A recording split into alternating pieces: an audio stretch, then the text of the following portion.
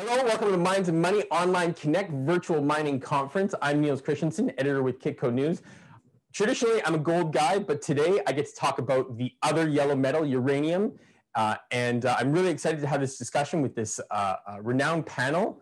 Joining me today is William Thomson from Massif Capital, Warren Irwin from Rosseau Asset Management, Kim Gabruch from IsoEnergy, and Daniel Major from Goviex Uranium. Gentlemen, thank you very much for joining me today. Well, it's great to be here, Neil. Thanks for moderating. Yeah, thanks very much, Neil. So let's get into this. I think my first question I wanted to ask directly to Warren and William. What is the uranium market like? If you can give us just like a really quick overview of supply demand fundamentals, what's driving prices, what's the health of the markets? Okay, I'll start here then quickly. The uranium market is a pretty messed up market right now. The prices have been below cost of production for the major producer like Cameco for a while, and a lot of the producers smaller than Cameco.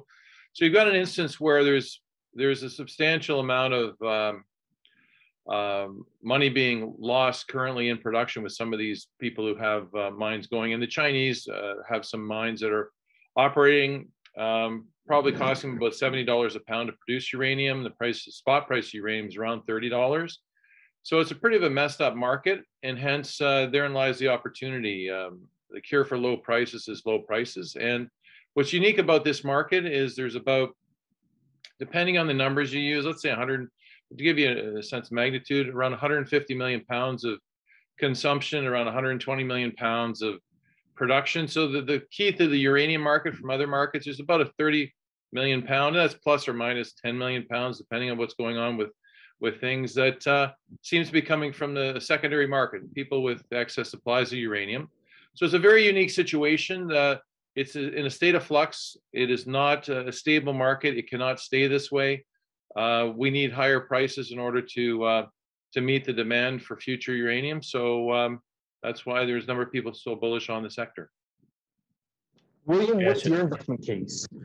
Yeah, so I would just echo a lot of what Warren said, and I would add to it that at this point it's become pretty unique. You have people like Cameco and Kazatomprom, the two largest producers, actually going out in the market and buying, secondary supplies, trying to sort of tidy it up. I'm not sure if I could come up with another commodity where the actual producers are buying in the secondary market. I'm not sure I've ever seen it before. So there's a lot of efforts being made right now to try and clean it up and to get that price back up to a point where we can bring on new supply. And I think in the wake of last year, you had several uranium mines either shut down for good, or in the case of people like Cameco, at least temporarily. And that's just sort of exacerbated some of the supply demand dynamics that Warren mentioned.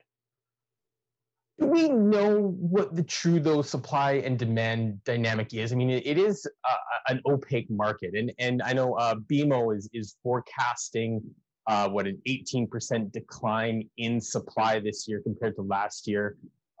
What does the supply demand fundamentals look like for uranium? Yeah, on the good thing about it is there's one key opaque part of the market. On the supply side, everybody, has a good handle on what mines are producing what their mine lives are, things like that. The only thing we don't have control of recently has been COVID, with the COVID shutdowns. So that's sort of on the production side. On the demand side, it's pretty straightforward. And again, depending on political whims of the day and different things, whether reactors get shut down or not, it's tough to predict that. But you know how many reactors are out there, their capacity, how much they're going to be using. So you have a good handle on, possibly better than many commodities, exactly who's using it, and how much they're going to use and how much they're going to need. And then you also have a rough sense as to which reactors are being built. So you have a pretty good handle on production and consumption. The big mystery, the big black hole for everybody, and everybody's trying to predict this, is where's this 30 plus or minus million pounds coming from? today and where it will be coming from the future, and at what point will that get tidied up, and then we're looking at a massive supply deficit. And that's really the bull case for uranium, is people are starting to believe that this 30 million pounds is starting to get a little tighter, and so we'll see what happens the next little while. I think that unlike some, I mean, you might call uranium a niche commodity, unlike other commodities, the regulation around production and consumption of uranium is so significant that finding supply and demand numbers is relatively straightforward in the grand scheme of things. And the number of mines, you know, there aren't that many globally, and so you can count them up pretty easily. So unlike other metals, I think tracking the supply and demand situation is a little more clear. But again, the secondary market and the recontracting of utilities is opaque, and that's an area where, you know, there are open questions. Yeah, Niels, maybe I'll just jump in quick, but I mean, on the supply demand fundamentals, I mean, at the end of the day, these gentlemen are all right. Like, the fundamentals have been improving greatly over the last few years. We had this, you know, really, it's been a 10-year down super cycle, you know, following Fukushima. And I would even maybe add to Warren's numbers a bit. You know, if you look at like the UXC and Trade Tech numbers, which are kind of a couple of the leading publishers of the price and market studies in the industry, they probably look at maybe even, you know, 180 million pounds of annual demand and kind of more of 120 million pounds of supply last year. So that deficit last year was closer to like 60 million pounds, in fact. And a lot of that, you know, is building on what Warren said. It's because not only was there curtailment following Fukushima over time, it took some time, and that's why we've had such a long super cycle. But at the end of the day, we've also had the COVID piece has come in, added to that curtailment. You've got McArthur River, the world's largest, highest grade, you know, uranium mine in the world in northern Saskatchewan here, having been shut for 3 years already. So those fundamentals are there. And then the other piece I would just add while you're on the fundamentals is what's really important to look at is what are the requirements of the utilities, and have they bought their uranium yet? And right now you're looking at probably even by 2025, utilities are still probably about a third uncommitted in their requirements, and 2/3 uncommitted by 2030, which is really a huge number, because there's a long lead time on this buying. So not only is there, you know, a lack of supply out there, you know, going forward, there's a lot of buying left to be done, which, you know, William also alluded to. So the fundamentals are really very positive and supportive of the market going forward. I just want to add one other comment in there, just on the comment regarding secondary. Big part of that secondary is inventories coming down from utilities, and you see that reported every year. So for the last 3 years, the utilities have been selling down their inventories. They can only sell their inventories down for so long until the cupboard is bare. The other part of the secondary has been the enrichment and conversion markets as well. And that's been evidenced already by the price of enrichment and conversion margins going up already. So the back end of the market's already reacted to the supply constraints that are coming through. So, you know, while we're not quite sure what the exact numbers are, there is a pretty rough guide of where we are, and we're already seeing those responses in the market. So it's just feeding its way down to where we are, which is the primary uranium production. Well, and that actually brings me to my next question, in that, you know, so we have this looming supply crunch, you know, this almost crisis, sort of, you know, if I can put words in you guys' mouths. But how does this impact the production? You know, the producers, the explorers. You know, because it feels like some of the things that I've heard is that, you know, prices are still too low for a lot of new production to come online. So is it a crowded market for producers and uranium explorers? Well, relative to the past cycle, I think it was 500 stocks in the last peak, and we're down to about 50. So the room is a lot less crowded than before. I think the reality is, yes, we need the prices to go a lot higher. Talking to the utilities, they understand that as well. They're able to find some material at the moment, so they're willing to play their cards on that. but what it does give us, and we're all seeing it, is the impetus to be able to get our projects into production. If you're already permitted like we are, then obviously, it's down to just price. Can we get there? If you're not permitted, then obviously you're going to have to wait to sort out your permits as well to go forward. So you've got a range of projects out there in different parts, whether they're those that were shut down in as the cycle collapsed after 2011, are getting ready, preparing themselves. Most of them closed when uranium was still over $50. So, you expect them to want to go back over $50 before they turn up. There are the new producers, developers like ourselves who are getting ourselves ready, working through final feasibility studies, looking at securing offtakes. We're all jockeying for position, but I think the reality is, and it comes back to Warren's comment, if you look at secondary inventories as reported by UxC, they are looking at them declining from 60 million pounds down to about 20 million pounds over the next 6 years. That's 3 Cigar Lakes will disappear from the market. By 2030, Cigar Lake itself will also disappear from the market. So we need to find between now and 2030, 4 mines the size of one of the largest uranium mines in the world currently operating. So that gives you a sense of the problem. At the same time, the market price isn't there for us yet. Yeah, I would echo that. I mean, you are going to need a lot of uranium, so there's room for a lot of people to come into the space, Niels.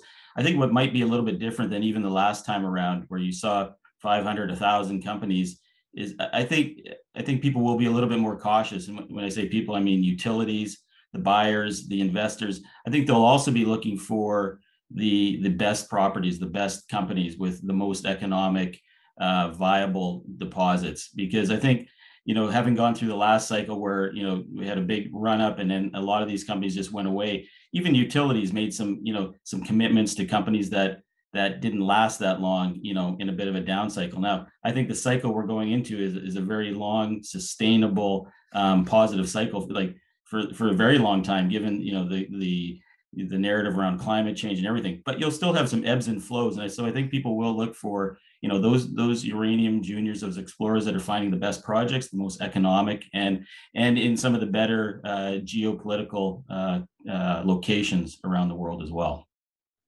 And I guess this is sorry, just following on that, I think that one of the differences between this time around and last time around, or at least somewhat of a difference, is that while we may not be building a lot of new nuclear powered facilities in, say, the West, they certainly are in emerging markets. In China, India is certainly going to ramp up their production. And unlike the last time where you had more of a supply crunch, now we have both a supply crunch and what hopefully looks like a growth in demand.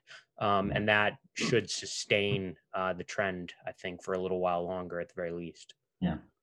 Yeah. And to give people a sense of those numbers, there's about 440 plus or minus reactors in operation, with the latest numbers I pulled off the internet last night from some of the big associations was there's approximately 50 under construction.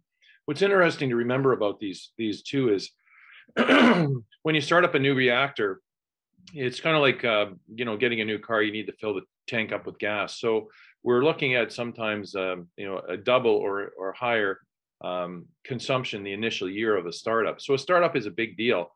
The other important thing too, when I looked at historically, did my analysis on a lot of the consumption, the new reactors that are being built are larger than the current stable of 440. So you're having a double whammy, and so what we have here is we have 50 new reactors on a base of 440 being constructed. They're bigger reactors, and when they fire up the first year, they'll need double consumption of uranium to fill the tank. So I have rarely seen in my career so many fundamentals that are lining up just to ramp the price of uranium. And really the only thing I could see that would mess us up is if somebody somewhere has this big store of uranium that they've kept top secret and we don't know about, and they'll start feeding that into the market. But there definitely seems to be really good demand fundamentals, and it's boding really well here for the price of uranium over the next while. Yeah.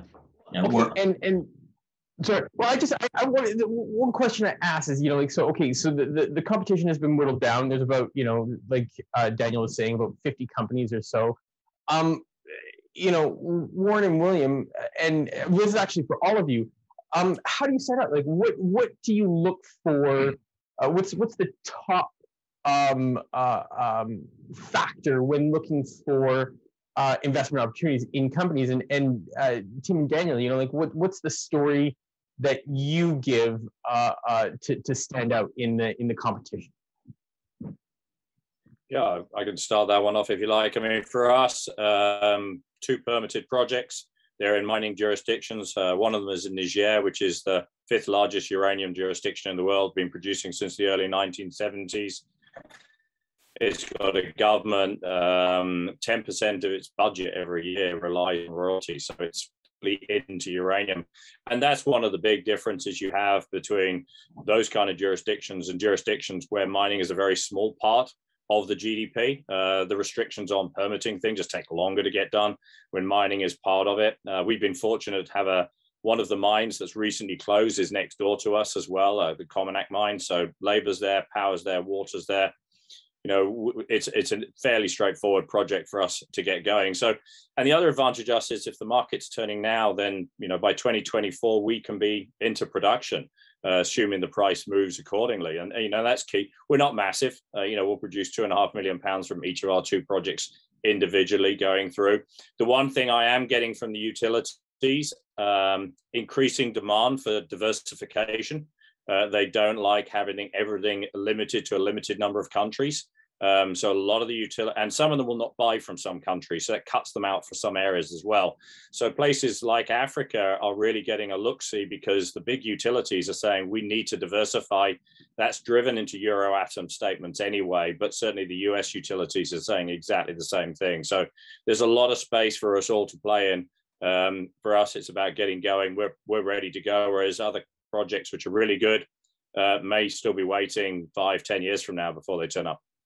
I think that our story is kind of similar in some ways, Niels. Like it's all about location. It's about having the right project. So IsoEnergy, we're located in the eastern part of the Athabasca Basin here in I'm sitting in Saskatoon, Saskatchewan right now, and Saskatchewan and the basin is really one of the most prolific uranium areas in the world. And so we've got a very high grade deposit. And when you're talking, in the basin, you're talking, grades of, upwards of 100 times the world average around, from the rest of the world. So if you've got a deposit up there and it's the right kind of deposit, we're very shallow, compared to other deposits, just over 300 meters. We're in the eastern part of the basin, which is also the infrastructure rich part of the basin. It's near the roads and the power that's been developed over the years near the MacArthur Rivers, the Cigar Lake mines. And then we have one more real big advantage. We're 40 kilometers from the McLean Lake mill, which is owned and operated by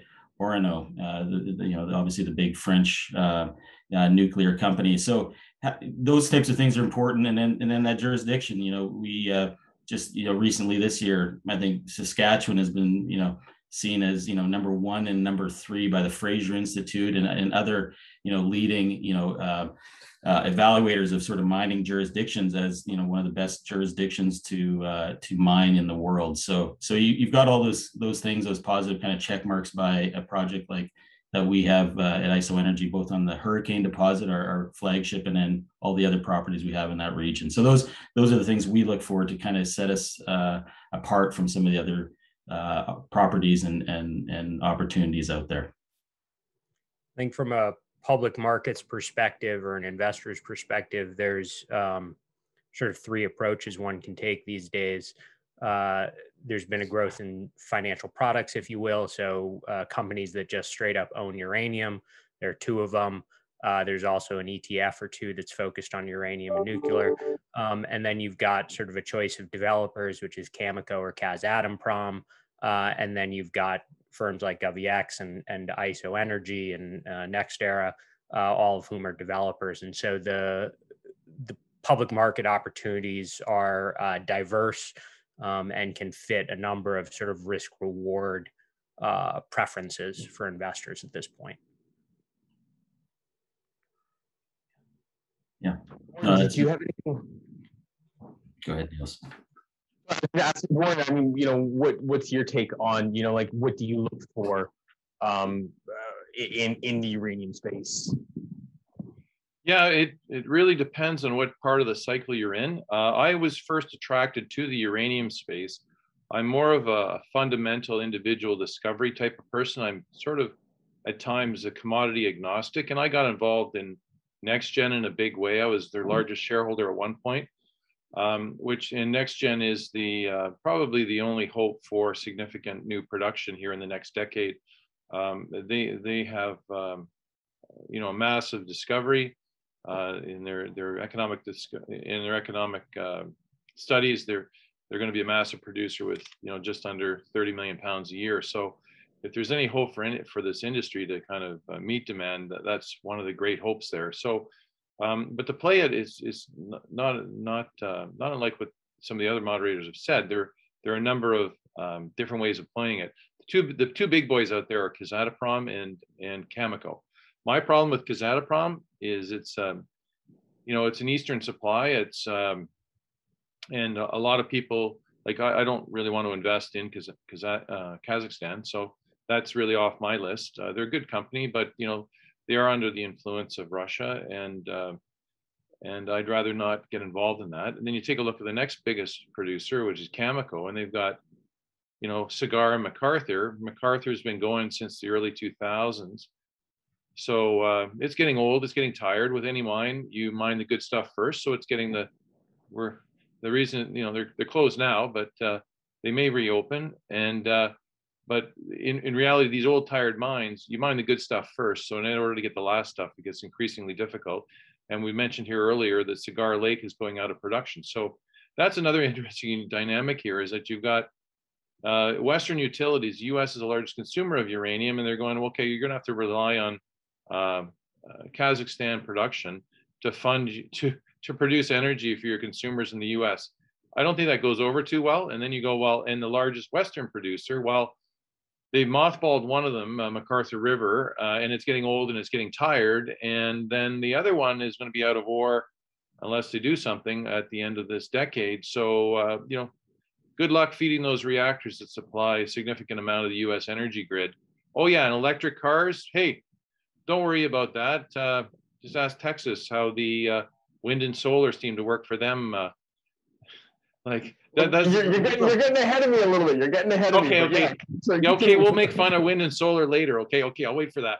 I don't steal your thunder. I promise. All right.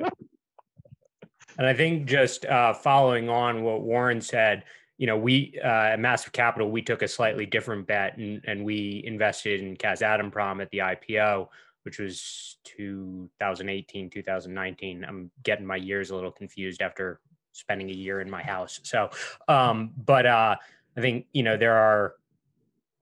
we like the idea of a producer who is going to pay us a dividend while we sat and waited. I think one of the things we can I'm going to put words in everyone's mouth, we can probably all agree on, is that it very much looks like uranium is a bit of a time story, right? We're sitting waiting for the price to rise. The fundamentals, supply and demand, are all there, and basically it's a time arbitrage at this point. At least that's what it looks like.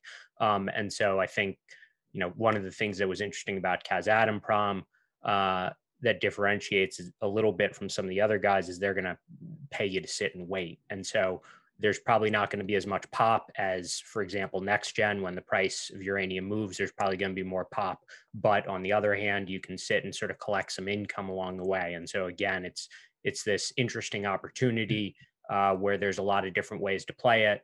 And so there's just a lot of interesting things going on in the market for investors.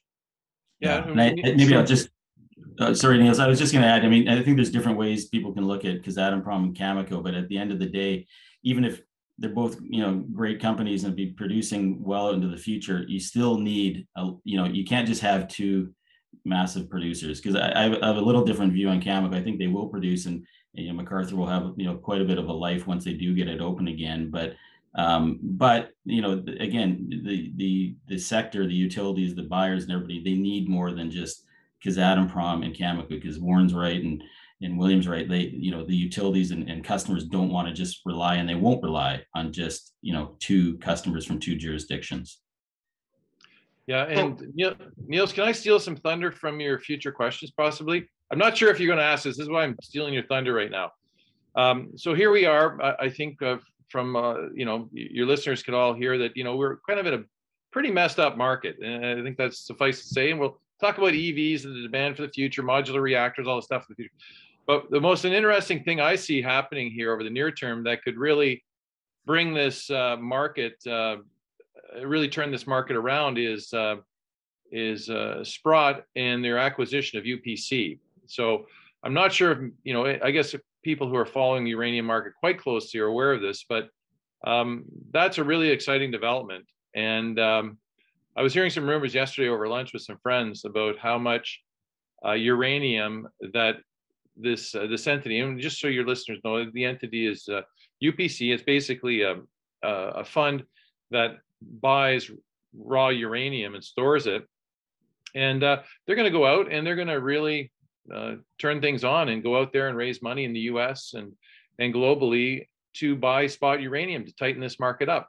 And you look at other commodities, so we're looking at supply demand fundamentals which look extraordinarily compelling to begin with, and we're running massive deficits that are supplied by this nefarious, rather secondary supply. But now we've got funds, UPC, and there's other ones out there like Yellow Cake. They're out there raising money in the public markets and going out there and buying pounds. And if UPC really gets going under Sprott's new management, this summer we're going to see millions and millions of pounds being taken off the market. And that's what I'm really excited to see what happens. Is we'll really smoke out this secondary supply and find out how much is really there. And it'll be interesting to watch. So that's part of the reason I'm excited about this summer and this fall, and whether that'll be what it takes to get this market really rocking and rolling. Yeah. Just to add into Warren's comment, I don't know if you guys saw this morning with Anchorage Capital coming in, and have bought a big chunk of uranium in the market, apparently several million pounds. These are the guys who sold MGM Cinema to Amazon. So, we're talking about generalists getting into the market, and here we have a real generalist, and not only just investing into mining, but actually buying into the physical. So clearly it's starting to get a wider audience out there. And those kind of deals, while we've seen others buying into the commodity itself, they've generally been people in the industry. We're now getting people outside the industry buying into the physical itself.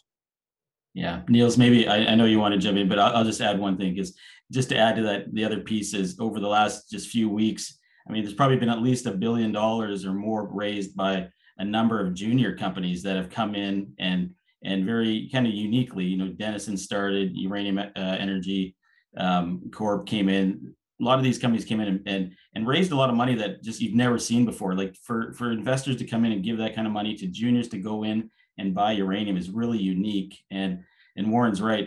You may not have known my background, but up until February, I was the chief commercial officer at Uranium Participation Corp. And so that change from UPC over to Sprott really is an exciting change for the market, because they will have an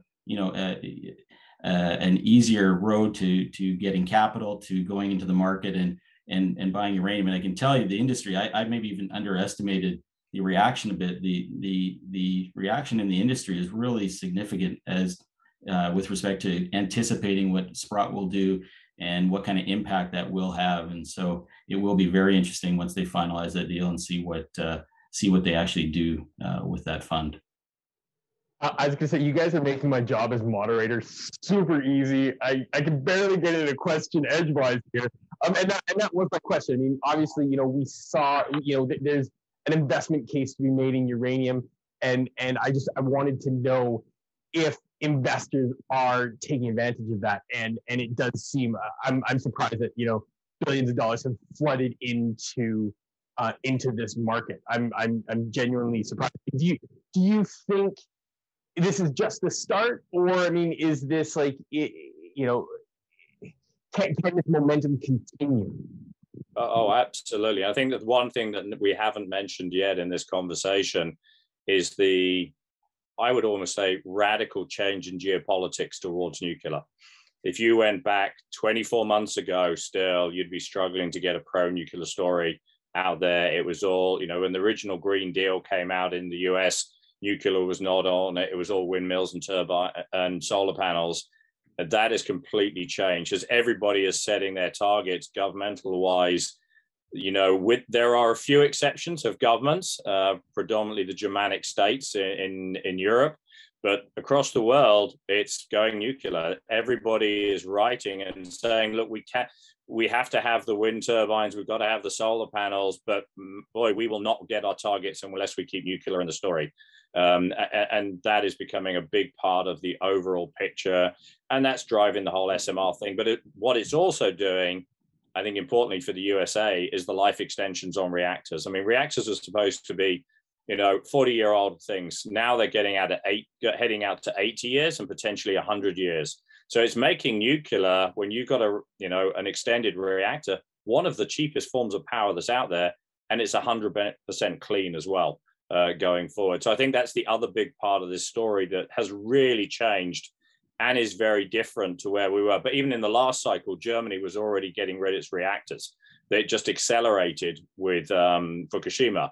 This is completely different. There's a massive global swing towards it. Yeah, you're right. Go ahead, Niels. I'll let no one. Actually, I wanted to I gotta do my job somehow. Let's talk about how nuclear fits in with this green energy transformation. And I'll let the floodgates open if you want to throw some shade on wind and solar. But yeah, like how does nuclear fit in with this revolution that we're seeing now? Okay, can I jump in? I want to start making fun of wind and solar first. But Tim, you stole a bit of the thunder there.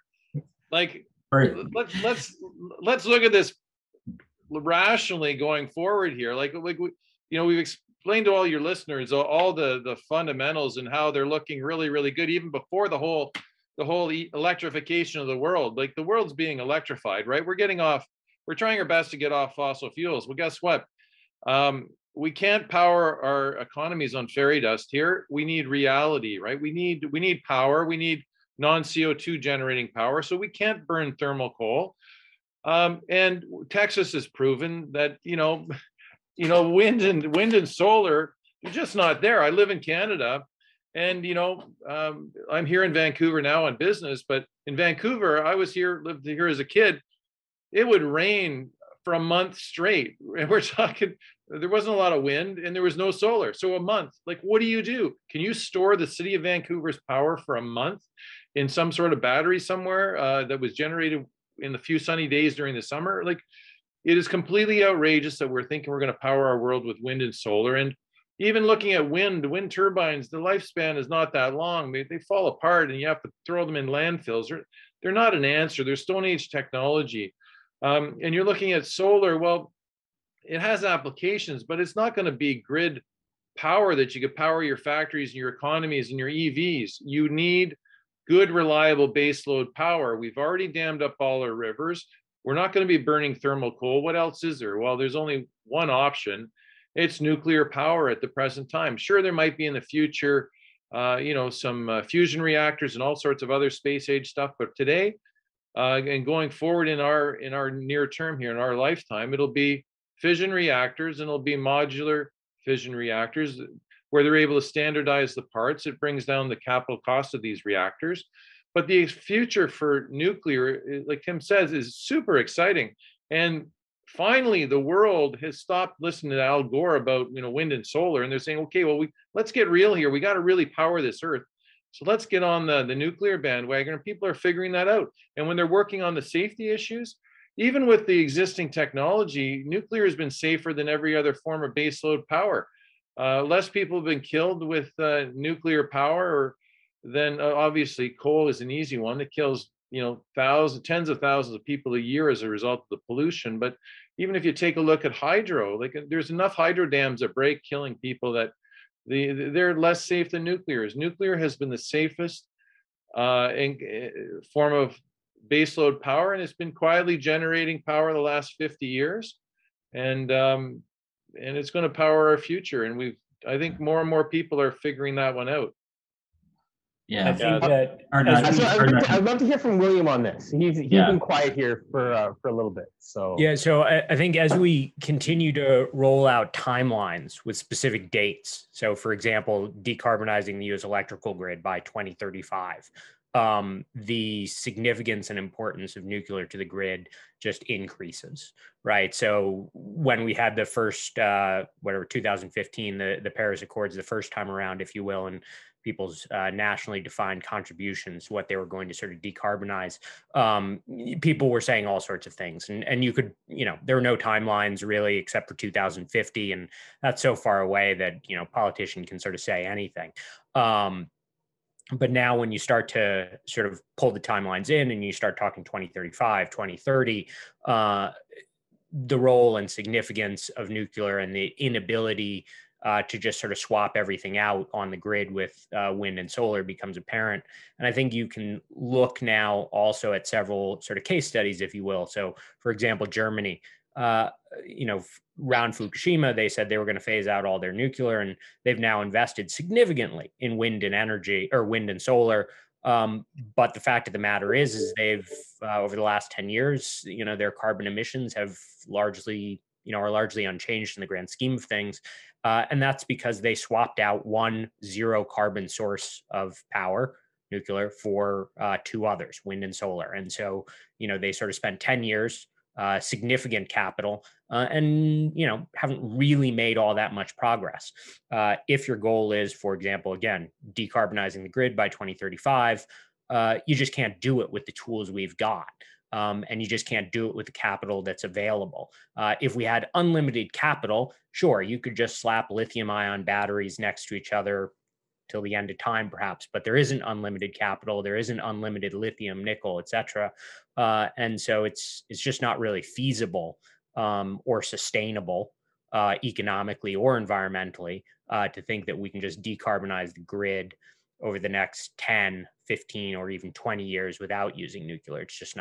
It's not practical. And when you get down to brass tacks, it has to be economically, environmentally sustainable, and it's got to be practical. And if it's not those sort of three things, it's, just a plan on paper or a plan that someone put together on an Excel spreadsheet, and that's just not going to work. And I think the environmentalists are maybe hopefully waking up to this a little bit. You still have examples sort of like Indian Point in New York, where it appears that they haven't quite figured out that you can't sort of do this decarbonization without nuclear. But I think those cases are becoming fewer and far between. I think the other thing that people forget, there are 830 million people in this world who have no access to power at this point.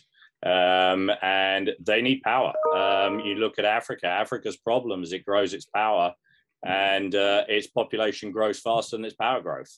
So you've got to find a way of those kind of areas to get development going. Power's got to jump ahead and give that growth that's needed to get those kind of developing regions to get moving on. And here lies one of the problems. Nuclear actually uses less physical elements, metals, than the other two by a very large margin. Wind and solar are big consumers of metal across the world. And so, environmentally, you then look at the footprint that comes through from wind and solar. There's just a lot of big mines that got to be built somewhere, whether they're copper mines, et cetera. They've got to come in and replace. The other thing I hadn't realized until recently, 95% of a nuclear reactor is recyclable. So actually, when you dismantle the thing, there's not a lot left. It disappears. The other thing is that we've been talking a lot about power, grid power here, but 30% of a nuclear reactor's energy is never consumed at the moment, which is the heat that comes off it.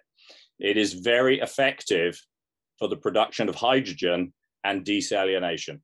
And that is where the world is going as well, from putting hydrogen into natural gas, green steel, these kind of things need hydrogen. There was a fascinating number I saw the other day looking at Europe. It wants to produce enough hydrogen that would consume 40 gigawatts of power. To do that with solar, they would have to cover 8 million hectares of ground to put that in. They could do that with a nuclear reactor. So this is the difference that you've got going on, that there are other industries other than just grid power, where nuclear is highly effective of greenifying it which solar and wind cannot do. So it's got a much bigger mandate out there, which is starting to be recognized as well. And people might, push back and say, well, it's very hard to build a nuclear power plant from a siting perspective. But just like it uses less metals than, say, solar and wind, it also uses significantly less land. And one of the challenges that a lot of countries are having currently, and again, a perfect example is Germany, in terms of siting onshore wind, they have fallen well behind their targets.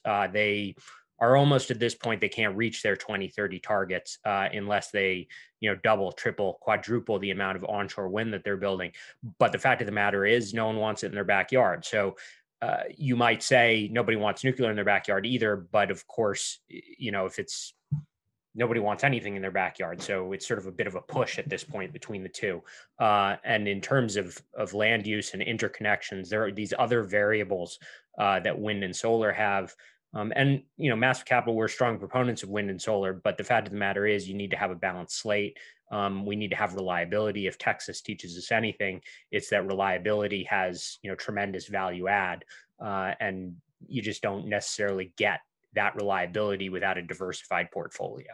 And two sources of energy is not a diversified portfolio.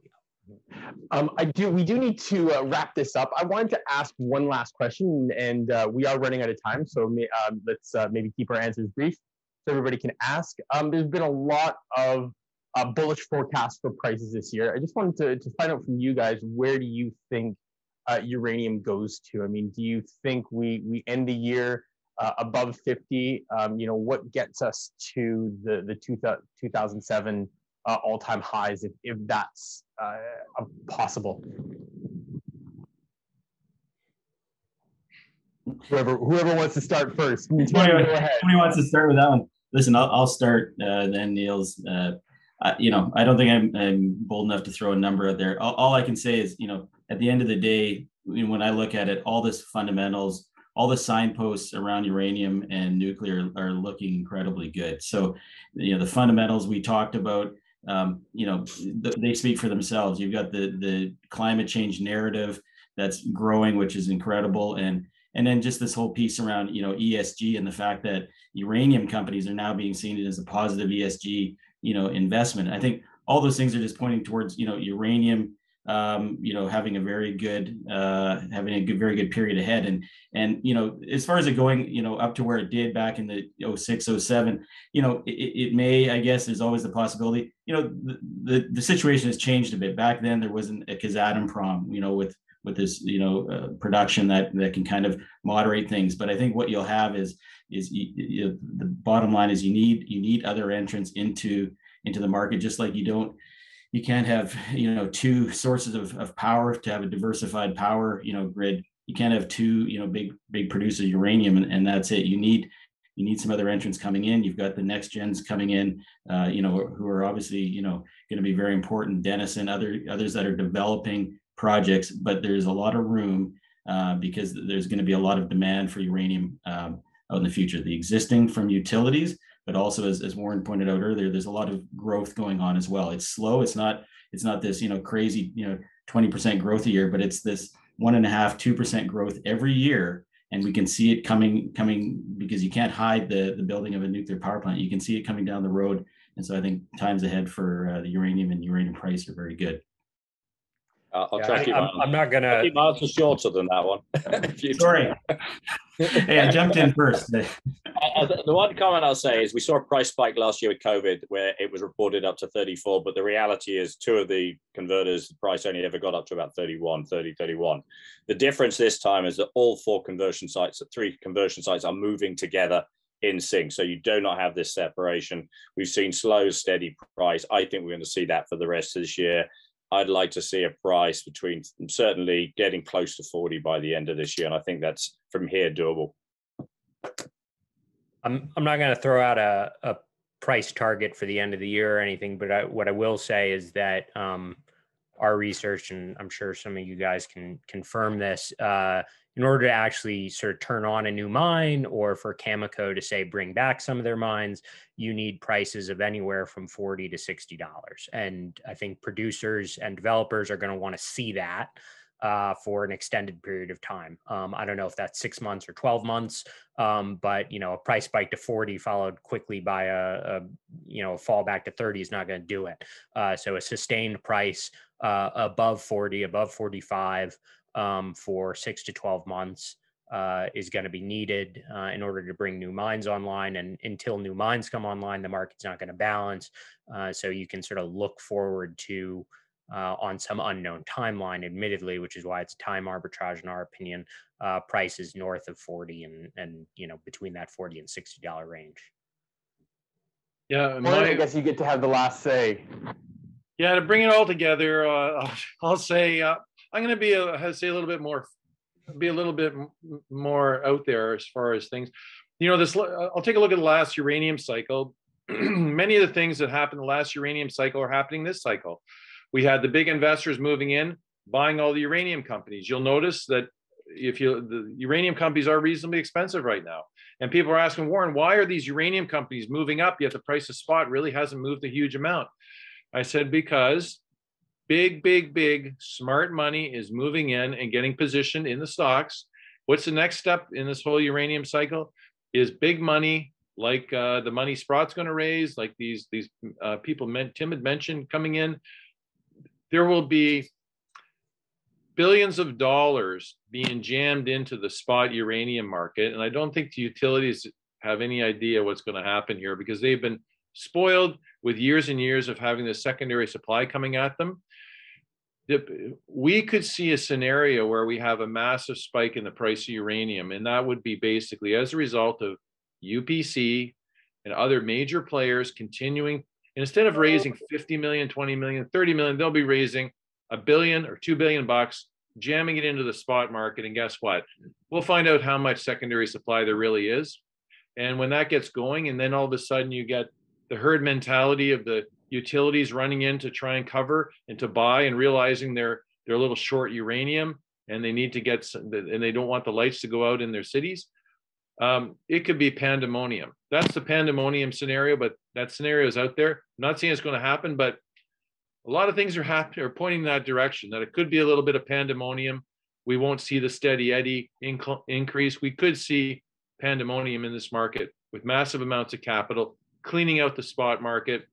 You got Cameco going in buying, UPC buying, big US investors stepping up buying. And if like a lot of people are thinking, we're gradually soaking up this secondary supply, then we'll be looking at a many tens of millions of pounds deficit. And that is insane, frankly, in the market. You look at any other commodities, oil, you see what oil does when there's 100 million barrels of production and 101 million barrels of demand. Oil spikes like crazy. Well, you could imagine if there's, 180 million pounds of demand and there's only 120 million pounds of supply, and the secondary market's been just cleaned up by these third parties who've just stepped into the market. That's the pandemonium scenario, and it's a possibility. Gentlemen, I'm a gold guy, but I have to say, after this discussion, you've got me interested in uranium. Thank you very much, and I hope everybody else enjoyed the insights. Thank you.